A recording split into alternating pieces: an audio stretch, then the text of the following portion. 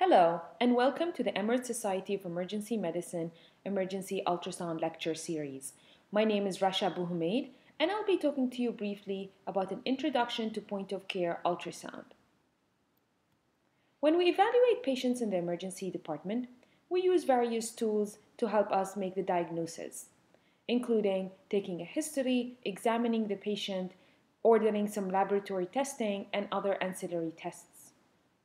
In some cases, we need to order some imagings, and the options are to order x-rays, CT scans, some facilities have an MRI options, and ultrasounds. These various imaging modalities vary in terms of their portability, radiation exposure, how easily reproducible it is it a dynamic study versus not, cost, and image quality. And here I'm just going to compare between them. When you look at x-rays, some facilities have portable x-rays, but many hospitals don't. Radiation, there is some radiation exposure, minimal compared to others. It's not that easily reproducible, it's not a dynamic study, and there is some cost, not as expensive as other imaging modalities. And the quality of imaging is decent, depending on how well the patient is cooperating with getting the x-ray. When you compare it to CT scan, you see definitely it's not reproducible. There's more radiation exposure. It's definitely more expensive. On the other hand, MRI is not readily available in many of the facilities.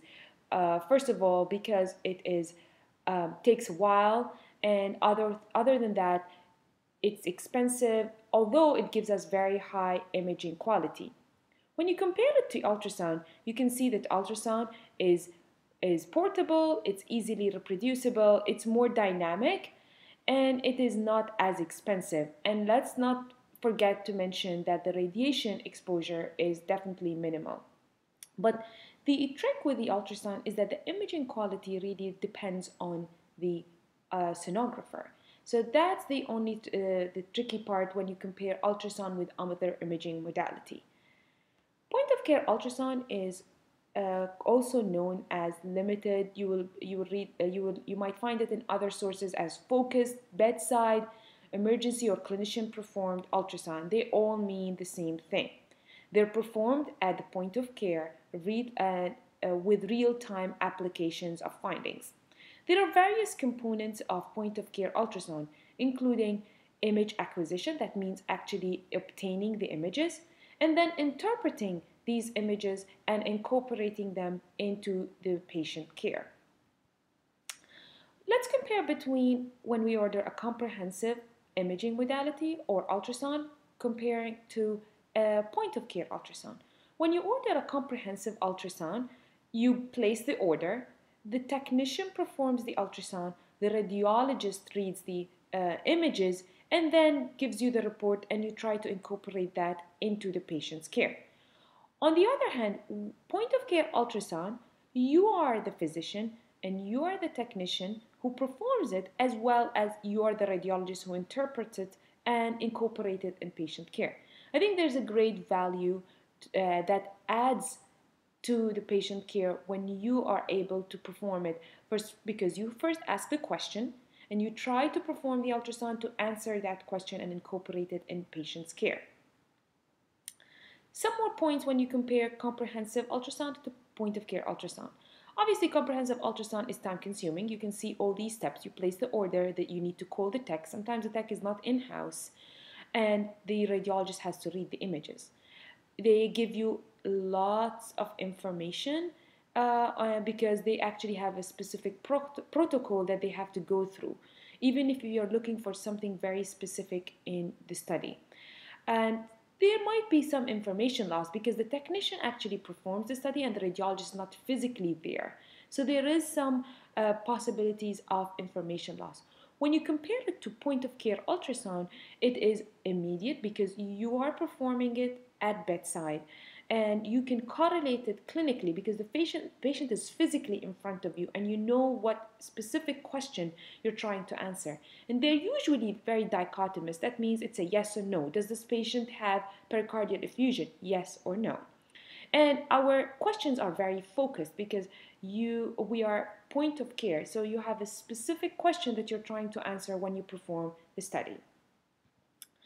In addition, there are other applications and outside the scope of emergency care, including pre-hospital, wilderness, rural medicine, and developing countries, as well as medical schools. It's becoming more and more interesting field incorporating point-of-care ultrasound in medical education. Many of you will raise this question: isn't ultrasound for radiologists only? And the answer to this question is no. And I'm going to take you through some evidence behind that. So for the past decades, obstetricians as well as cardiologists have been using point of care ultrasound in their practice. And in 1999, the American Medical Association passed a resolution 802 that stated that all medical specialties have the right to use ultrasound in accordance with specialty-specific practice standards. And in 2001, the AIUM created a section for emergency ultrasound. So emergency medicine has been the leader of the use of point-of-care ultrasound education and research, and there are other medical specialties, including critical care, anesthesia, have been catching up with the trend. In 2011, this is a great paper that was published in the New England Journal of Medicine on the use of point-of-care ultrasound in various specialties. And this is a table from the paper that summarizes the list of medical specialties as well as their ultrasound application. I think this is a big win and a bonus that placed the point-of-care ultrasound in the map of medical specialties. So, what are the ultrasound applications or point-of-care ultrasound applications that are used in the emergency department? In 2001, the American College of Emergency Physicians published the ultrasound guidelines, and they listed 7 different applications for point-of-care ultrasound, including trauma or the extended fast exam, emergency echocardiography, intrauterine pregnancy evaluation, evaluation for an abdominal aortic aneurysm, biliary ultrasound, renal ultrasound, and procedural guidance. So these guidelines were updated in 2008, and the American College of Emergency Physicians added other core applications to the list. So right now we have 11 applications. So they added DVT, soft tissue, musculoskeletal, thoracic, and ocular ultrasound. In addition, in 2011, American College of Emergency Physicians added some advanced application of point-of-care ultrasound that are more used for experienced providers, including nerve block, bowel or GI ultrasound, advanced echocardiogram, testicular ultrasound, and transcranial.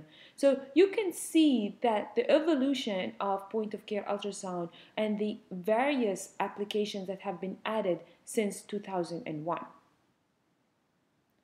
So we talked so far that the point-of-care ultrasound has many advantages, including the fact that it is dynamic, it is safe, it is portable, reproducible. There are so many different applications that you can use it. Some providers care about the core 3 big ED points, which is patient satisfaction, efficiency, as well as cost savings. And there are multiple various studies that prove that point-of-care ultrasound improves patient satisfaction, improves emergency physicians' efficiency, as well as helps in cost savings. And we're going to go through some papers in brief and the evidence behind that.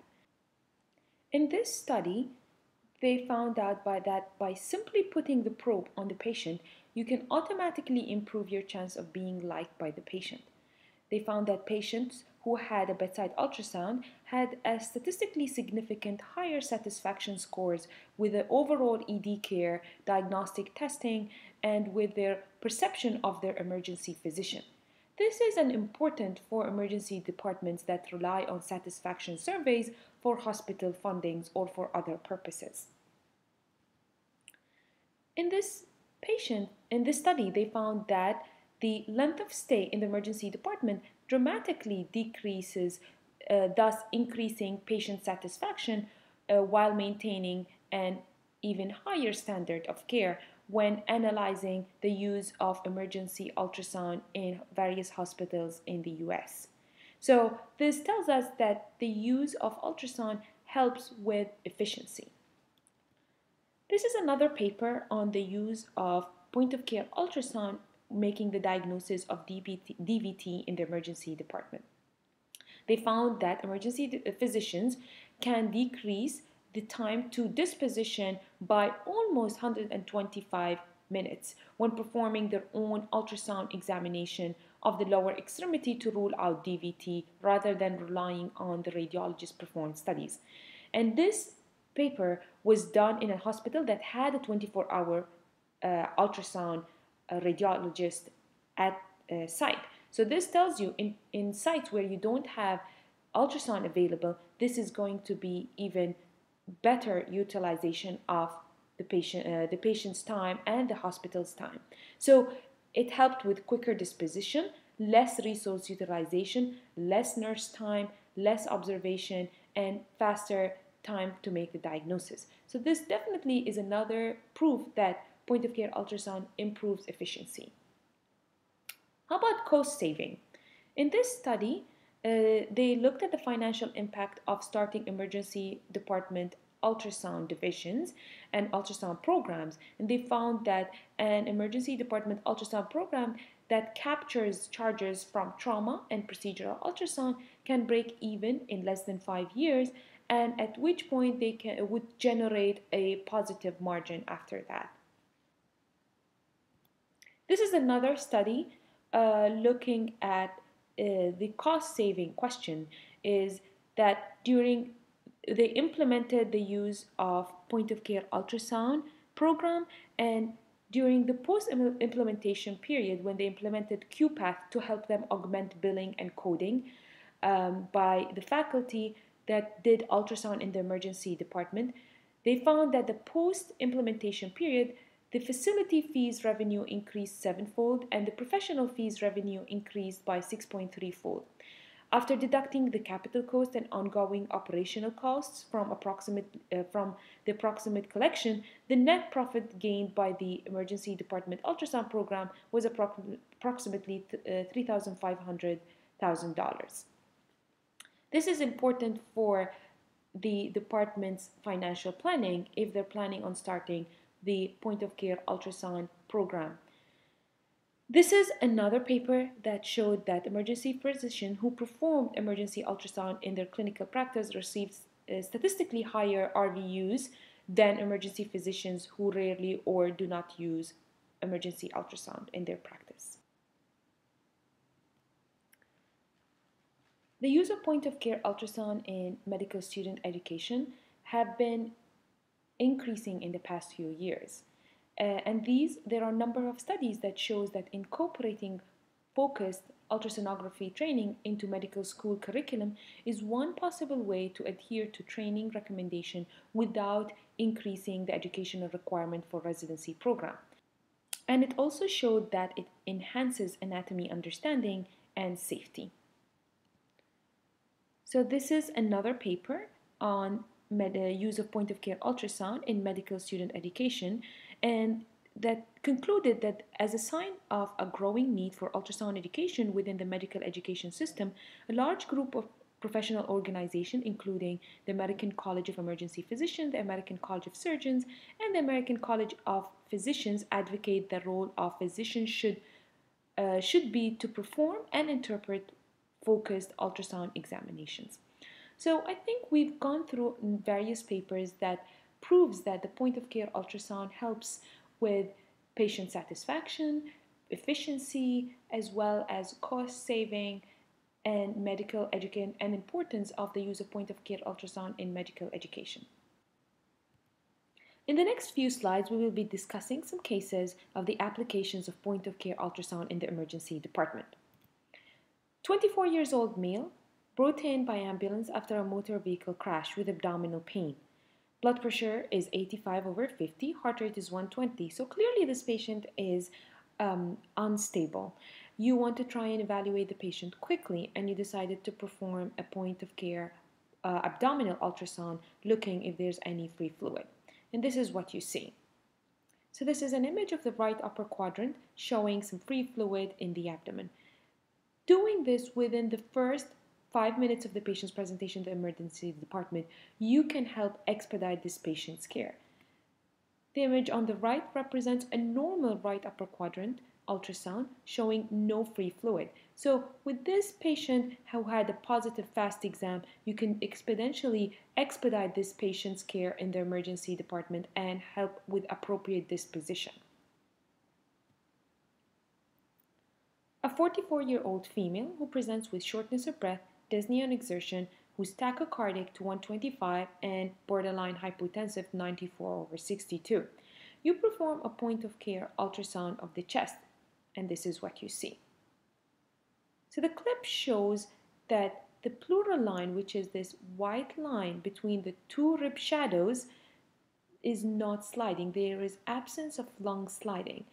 This, in the right clinical setting, is showing that this patient could have a pneumothorax.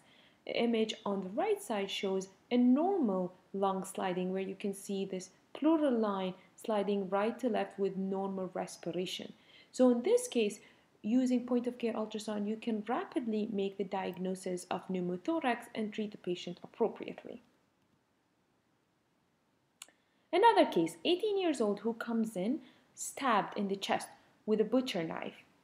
The first thing you do, obviously, evaluate the ABC in this trauma patient. And the first ultrasound application, you want to make sure this patient does not have a tamponade. So you perform a bedside ultrasound, and this is what you see. So here you can clearly see that the patient's tachycardic, and there is anechoic or black fluid surrounding the heart. And expeditely, you can make the diagnosis of pericardial tamponade. On the right side, you can see a normal parasternal long image with no evidence of any pericardial effusion. So you're able to make the diagnosis of traumatic tamponade based on point of care ultrasound and really help this patient's rapid disposition and appropriate care. So the next case is an 82 years old female with a past history of acute myocardial infarction, diabetes, who presents to the emergency department dyspneic, altered, and hypotensive. So the differential diagnosis is absolutely broad, but one of the most important applications in patient who comes to the emergency department with undifferentiated shock is to perform a focused echocardiography, and this is what was done. This is the image. This shows basically the patient's ventricular function is extremely poor. And in comparison to a normal parasternal lung, where you can see the left ventricular function and contraction normally, you can expeditely make the diagnosis of cardiogenic shock, and you can narrow your differential diagnosis based on your point of care ultrasound and give the patient the appropriate management. The next case is a 67 years old male smoker who presents with abdominal pain, who's hypotensive and tachycardic. Obviously, there are multiple different differentials that goes through your mind evaluating this sick patient. And one of the most important things that you should make sure that you are able to rule out is an abdominal aortic aneurysm. So you perform a bedside ultrasound, and this is what you see. So the abdominal aorta is definitely enlarged where there's intramural thrombus. So within the first few minutes of evaluating this patient, you can rule in or rule out an abdominal aortic aneurysm if you perform a bedside ultrasound. In comparison with a normal aorta, which is seen on the right, you can make the diagnosis of an abdominal aortic aneurysm. And we know this is a ticking bomb, and having the rapid diagnosis is very crucial and very helpful for the patient. The next case is a 26 years old female who's 8 weeks pregnant with pelvic pain and bleeding. So you perform a bedside ultrasound, and this is what you see. So this ultrasound shows that there's no definitive signs of an intrauterine pregnancy. This makes us worried that this patient could have an ectopic pregnancy. So, depending on the clinical presentation, you can expedite the involvement of the gynecology consulting team if the patient is hemodynamically unstable and you don't see a definitive IUP, because you can't really rule out an ectopic pregnancy.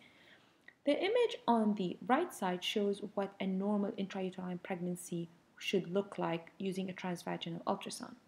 So in this case, if the patient is hemodynamically unstable, you can't really rule out an ectopic, and you can expedite consulting the GYN service. The next is a 40-year-old female who was involved in a motor vehicle crash, who's hypotensive, tachycardic, and tachypneic. Obviously, this patient is unstable, and we want to know why. So you perform a focused assessment of sonography and trauma, and this is what you see. So this is an image of the right upper quadrant involving the diaphragm, and you don't see any obvious free fluid in Morrison's bond, but you can see a large amount of anechoic or black fluid collection above the diaphragm. When you compare it with what a normal right upper quadrant image looks like, you can see above the diaphragm, you can see just air that is what a normal aerated lung looks like. So in this case, you can quickly make the diagnosis of hemothorax and rule out other possible causes of the hypotension and perform a chest tube and help the patient's care. Next case is a 50 years old female with right upper quadrant pain, nausea, vomiting. And you are concerned that this could be, gallstones, but unfortunately you work in a rural hospital where you don't have ultrasound coverage. You perform a bedside ultrasound, and this is what you see. So this image, you can see large number of stones within the gallbladder that are shadowing. So you can easily make the diagnosis of gallstones. When you compare it to the image on the right side, this is what a normal gallbladder looks like. So this is a great tool for emergency physicians to have, especially in the setting where you don't have ultrasound coverage. The next case is a 60 years old male presenting with leg pain and edema. He has a history of recent travel. It's a long distance travel the past week, and no history of trauma. So obviously you're concerned one of your differential is a DVT, and you perform a bedside ultrasound, and this is what you see. This is the right common femoral vein that is not compressible. When you compare it with a normal ultrasound of the DVT, you can see that the common femoral vein and the greater saphenous vein is nice and compressible. So you can perform quick bedside ultrasound and expedite the diagnosis and make it very quickly. The next case is a 42 years old male who presents with dyspnea and has history of hip surgery a week ago. So the differential diagnosis for patient with dyspnea, could be different. One of the risk factors this patient has is a recent surgery, so you obviously think of pulmonary embolism. You can use the point of care ultrasound to look for signs of right ventricular strain. So you perform a bedside echocardiography, and this is what you see. So the image on the upper image shows a parasternal short with evidence of increased pressure on the right side with a D sign from the right ventricle compressing the left ventricle, and the image on the right in apical 4 chamber shows a dilated right ventricle. When you compare it to a normal images, so the upper parasternal short shows a normal circular left ventricle, and the right ventricle, it looks nice and small, so the interventricular septum is circular. When you compare it with in this patient, the interventricular septum is bowing towards the left ventricle, sign of a right ventricular strain. On the other hand, on the right lower image is a normal apical 4 chamber. You see that the left ventricle is larger than the right ventricle. This is normal. When you compare it in this patient, the right ventricle is dilated. So in the right clinical setting, with these findings of right ventricular strain, you can expedite the care of this patient and definitely push up pulmonary embolism higher in your differential diagnosis. The next case is a 25-year-old female who is an IV drug abuser who presents with arm pain, redness at the site of prior injections. So, you know, you perform a bedside ultrasound to see is this an abscess, is this cellulitis, and this is what you see. So you can clearly see that there is an abscess with this collection of echogenic material surrounding a thrombosed peripheral vein. So this can definitely help you manage this patient and tailor the care according to your ultrasound findings. On the other hand, on the right side is what you see in a cellulitis, where you can see some fluid collection within the subcutaneous tissue instead of an abscess, which is represented on the left side. So you can tailor your management based on your ultrasound findings, and you can use ultrasound to support your diagnosis. So you can definitely use ultrasound in evaluating soft tissue to differentiate between cellulitis and abscess. The next case is a 36-year-old male who's complaining of flank pain, nausea, and vomiting. The patient clearly looks very uncomfortable, and one of your differential is renal colic. And you perform a bedside ultrasound looking at the kidney, and this is what you see. So this image shows that the renal pelvis is dilated and black with some fluid collection in it, indicating that there is some obstruction. And when you compare it to a normal renal ultrasound on the right side with a normal renal pelvis, you can make the diagnosis of hydronephrosis. And depending on the presentation, you can choose whether this patient needs to have a further imaging or not based on your ultrasound finding and the clinical presentation. The next case is an 18-year-old was sewing and jabbed the needle in her finger. A few days later, she presents because of increased swelling and edema. You perform a bedside ultrasound, and you can actually see the foreign body, and you can use the ultrasound to actually help you guide the removal of foreign body. So the use of ultrasound here can help you, instead of going blindly looking for the foreign body, you can actually guide the foreign body removal and diagnosis using the point of care ultrasound. Next is an 88-year-old female with a history of congestive heart failure and COPD who comes to the emergency department with severe shortness of breath, tachypneic, hypoxic, wheezing bilaterally. Your differential diagnosis here, obviously we see these patients all the time, and your differential, this could be pulmonary edema versus a COPD exacerbation. And you can use ultrasound to help you differentiate both of one from the other. And you perform a thoracic ultrasound on this patient, and this is what you see. So you can see there are multiple B lines originating from the pleural line, and this can help you identify that this patient is in pulmonary edema rather than just a COPD exacerbation. So the image on the right side is a normal thoracic ultrasound on a patient. So you can tailor your diagnosis here to pulmonary edema rather than COPD. So this is a quick study that you can perform and help alter the care and the management of the patient in the emergency department. Your next patient is a famous sumo wrestler who gets unconscious after 2 rounds. He's brought to the emergency department hypotensive and has no IV access. The nursing team and EMS tried to get the IV, but obviously, with this body habit, it is really challenging. And using a landmark techniques can be very, very hard. You can easily use bedside ultrasound to help evaluate the anatomy and guide the procedure.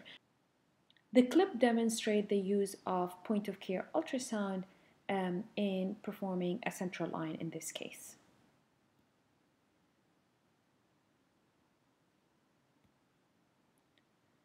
So we've gone through a number of cases that demonstrate that point-of-care ultrasound help narrow your differential diagnosis, expedite making your diagnosis, and therefore providing the accurate management, and also guides the procedure. And we went through 2 examples, getting a central line as well as guiding removal of a foreign body.